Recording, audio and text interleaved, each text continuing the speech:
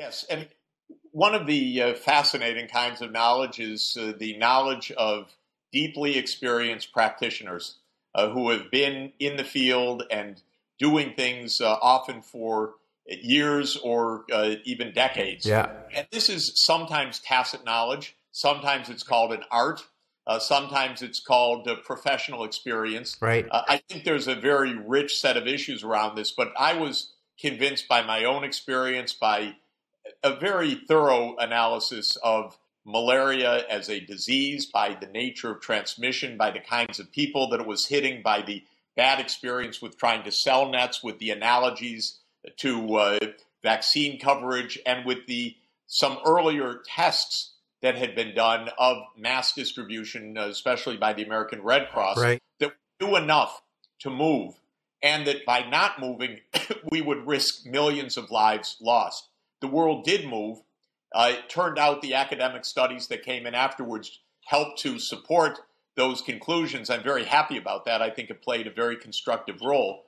But I think that the base of decision making from all points of view, the underlying logic, science, the risk balance, the ethics, and so forth, all pointed in a particular direction. All of this comes for me back to a basic idea, which is that context is extraordinarily important. Yeah. Evaluation and decisions is not simply a statistical test. There's a world of knowledge and expertise, often beyond the economist or the policy analyst, often not even tapped by the economist or policy analyst in what I've observed in my profession's behavior. I learned a long time ago to ask other professions, Right. And understand that we have a web of knowledge. Just like we have a food web, we have a knowledge web. And we ought to use that effectively to really think hard and clearly about what our options are when it comes to a policy choice. So do you think that one of the reasons that your work in this field has become, in some ways, it's become more controversial, even as it's become more widely recognized as being effective, is because in academia and in policy circles, there's just been a more specialized focus on data analysis as opposed to contextual and narrative considerations. Is that part of the reason? You've been subject of some controversy recently, and people,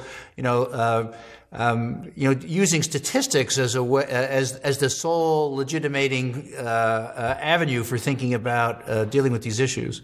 Yes, I think I consider it a deeper epistemological question of what is knowledge and how does one come by it. Mm-hmm. Many economists right now do these randomized trials. They think that they're going to do a clean test, ignoring the past. They will do a set of trials, and then they will look at a T statistic or an F test, right, and that will tell them the truth. This is, in statistics, a frequentist approach. Yep.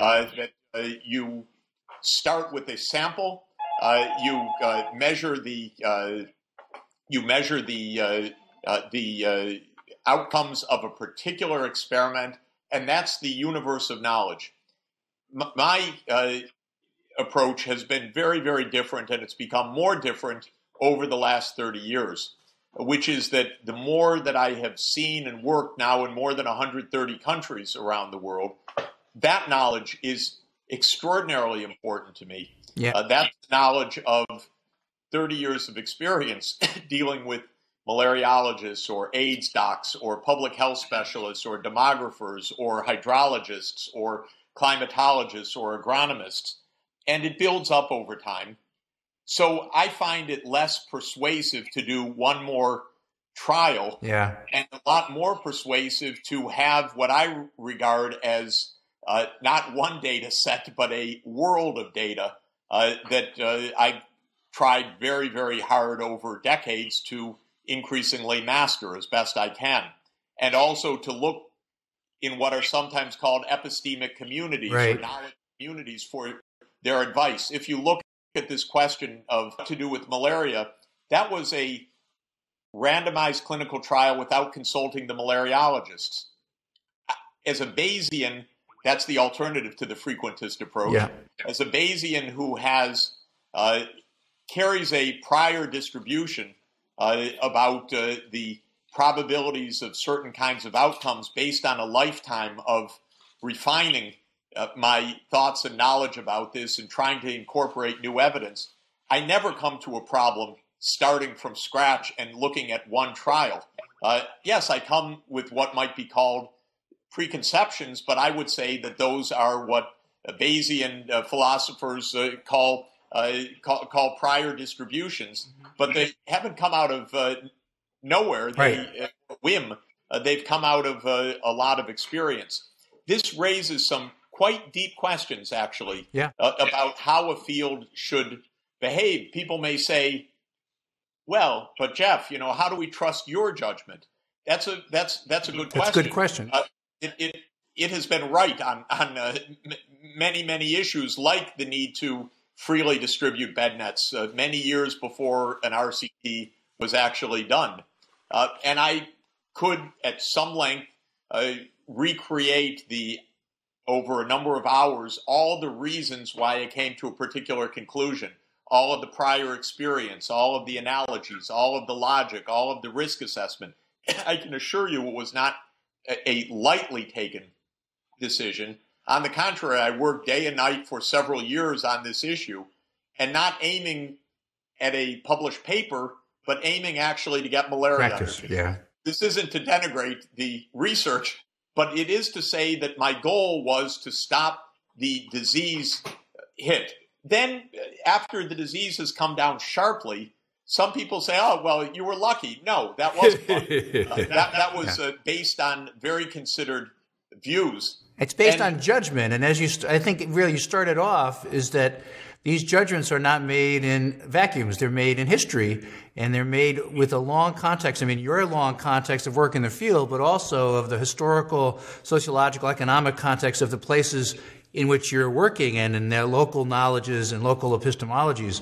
And I think the issues you raise for our students are really important. I mean, that they are, the way you put it, multiple ways of knowing and multiple paths to the truth. It's not just about one statistical path. One of the things that's been consistent in your work over a long period of time is a recognition of a moral claim. I wonder if you would spend a minute talking to our students about the moral claim you think that these global health challenges and extreme poverty have on people who are not suffering from those things when let's say they're taking a class like this. First, I believe that the field that I'm in, and I love, by the way, I've been doing this for 41 years now, in economics, since I began as a student in 1972, is only useful as a practical field. Right. If it were for the beauty, I would rather watch art, listen to music, watch a good movie, read a novel.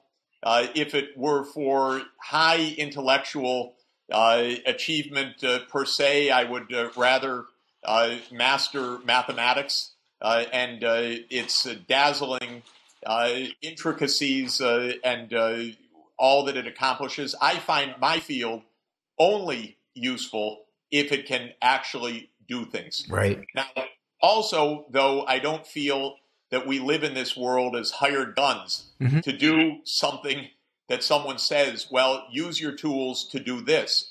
I believe that we need to live in a moral framework. In this regard, I find myself mainly an Aristotelian in the sense that Aristotle essentially defined ethics as the kind of behavior consistent with living in the city-state, in the polis. And we live in a world where we have to behave in certain ways so that we don't blow each other apart, right? So that we act decently, and so on. In this regard, I have found very many moral teachings to be extraordinarily important for guiding me, usually from a pretty eclectic point of view, I have to say. I'm a fan of the Buddhist idea that all that glitters is not what you want to throw your life after. I am a big fan of Aristotle's notion that we are social animals and have to behave ourselves in living in society. I am a huge fan of Jesus's teaching that he who feeds the least among thee feeds me. This is a basic idea of the Roman Catholic teachings called the preferential option for the poor, which I deeply believe in.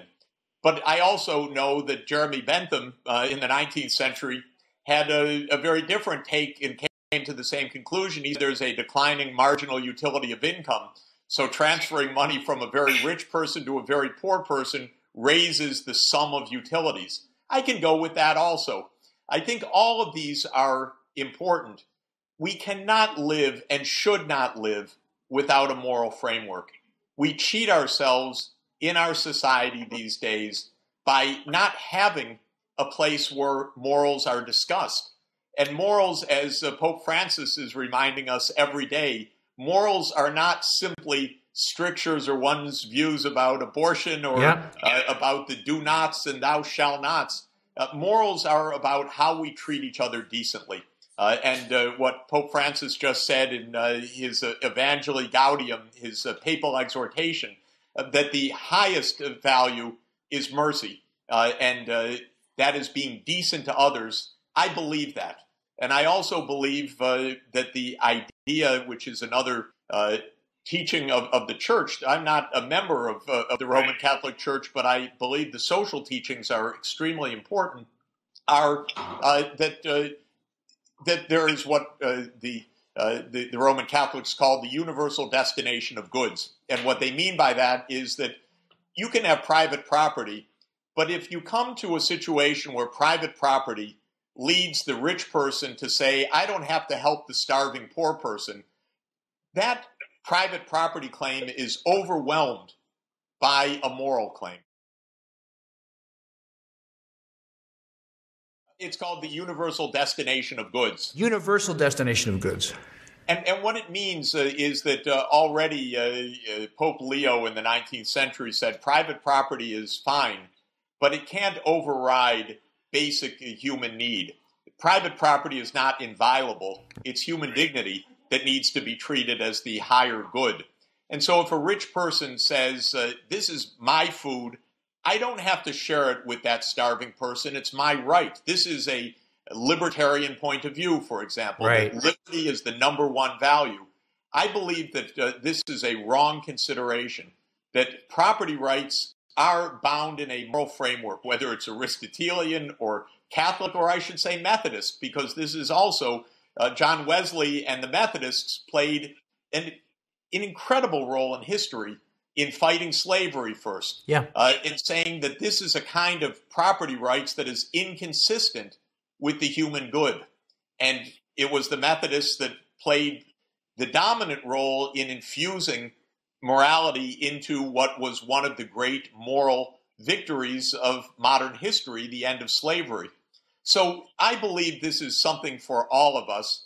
I am a big fan of the field of ethics. I could read it endlessly. I can see that. I find myself pretty eclectic, but I also find that the great sages, whether it's Buddha or whether it's Jesus or whether it's the Jewish injunction called tzedek, tzedek tirdof, which in Hebrew means justice, justice shall you pursue.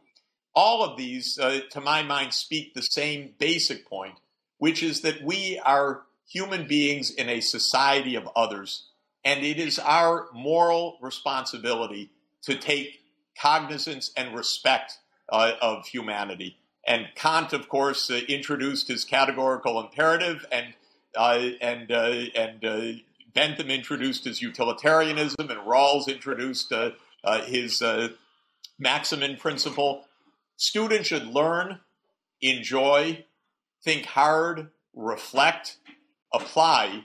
But one thing I would say about ethics is if you apply a doctrine and it turns out to lead to bizarre conclusions, maybe your doctrine is too simple. Yeah. This is, in my view, the problem with libertarianism, which is that, yes, you can take a strong doctrine and then end up with a view that says that the rich can leave the poor to die. And that is taken by some as a philosophical epiphany.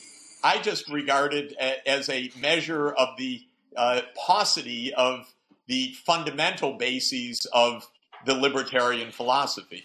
See, you're a pluralist in your approaches to all of these things, and you make sure that you don't follow a series of steps that lead you into a dogmatic response to anything, because dogma is never going to be as complex as the situation you're trying to solve. And so it sounds like in all of these things, you use many resources to try to combat a very real problem.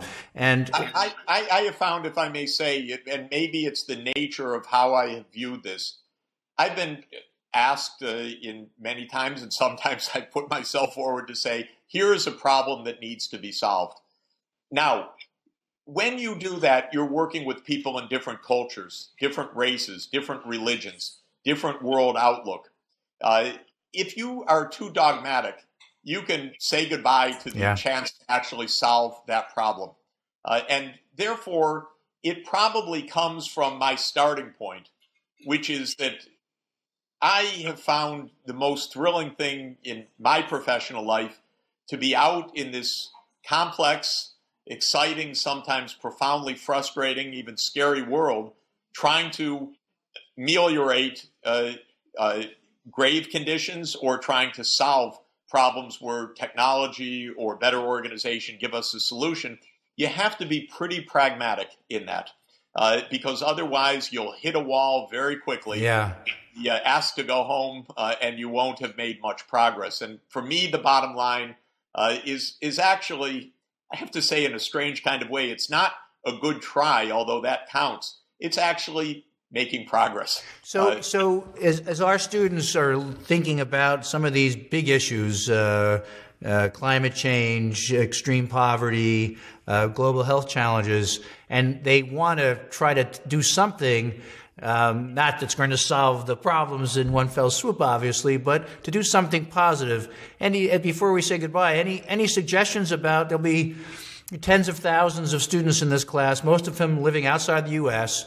Are there some things that you would suggest as they finish the class that they do to continue trying to change the world for the better? Absolutely. The first thing is, if you've come into this field, whether it's economics or politics or management or some related field, global health, because you're interested in solving problems, never lose that basic motivation. Even if a professor tells you the most important thing is a specific technique and so forth, I'm not against learning the techniques, but the motivation, in my view, is the fundamental source of having the perseverance and the ability to get up off the ground, to keep going, to listen carefully to others, take your bruises, because there's nothing in the world that's organized to make your problem simple. Yeah. So this is the first thing I would say to the students. Second, I am a great fan of a concept which I hope we hear more and more of in future years: sustainable development. That means a holistic view of society, whether it's our city, our community, our country, or the world, that takes into account economic, social, and environmental considerations holistically. What good is it solving an economic problem if it destroys the environment? What good is it if the economic problem helps people at the top, but creates even more damage for people at the bottom? So I want holism in the approach as a kind of moral starting point also. And that also puts in mind a third precept that I've learned, is in some ways the hard way, which is keep learning. You're in a course right now, you're studying, but the issue of sustainable development in a good society requires lifelong learning. I was already a tenured professor at Harvard University in 1985 when I began to do something practical in Bolivia, and my jaw just fell open. Oh my God, nobody taught me about this, about the politics, the many complexities, certainly the management and so forth. And I've had to learn now over the next 28 years about many of those things. So this is a lifelong learning.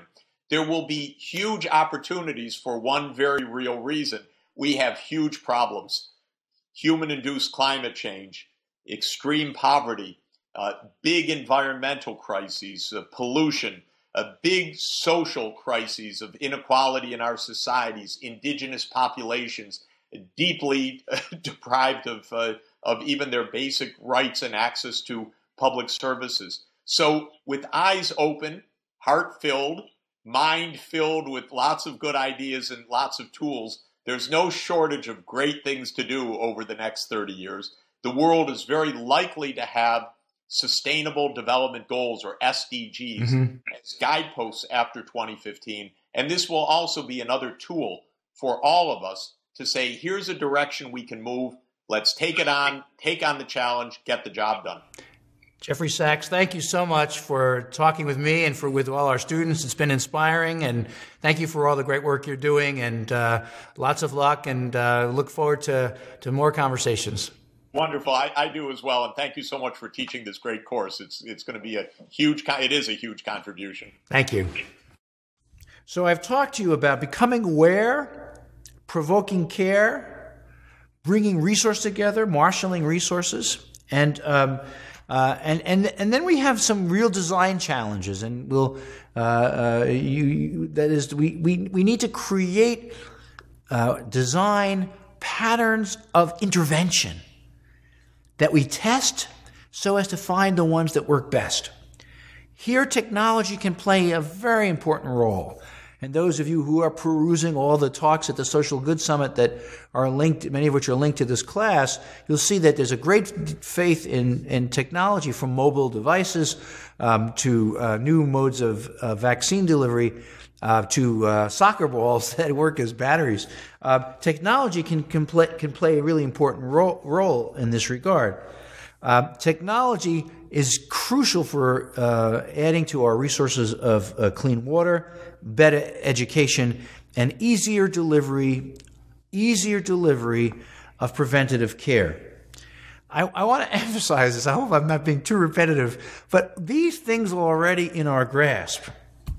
That's one of the things I found striking in preparing this class. As you know, I'm no expert in global health. I'm my own field is just to remind you is I'm a 19th and 20th century historian of ideas of philosophy and literature.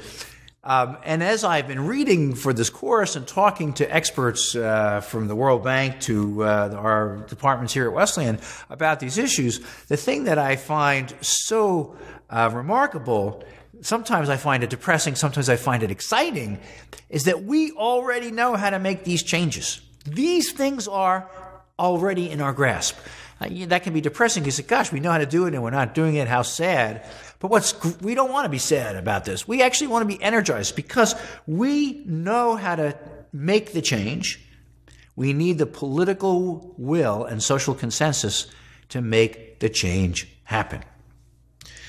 Amartya Sen, whose work really inspired a lot of the people in this class, talks about this in the following way. He says, with adequate social opportunities, individuals can effectively shape their own destiny and help each other. Individuals don't have to be seen as passive recipients of the benefits or of the cunning development programs, or we might add of foreign aid. There is indeed a strong rationale for recognizing, Amartya says, for recognizing the positive role of free and sustainable agency among people who are the most vulnerable. Sustainable agency. The kinds of things we're talking about this week in our unit on health and disease is reducing vulnerability to disease as a mode of enhancing agency, of expanding capabilities. We know how to do it. Our job is to put together the social will to bring our knowledge, our care, and our resources to bear on some of the world's most dramatic problems, but problems that together we can begin to address. Thank you.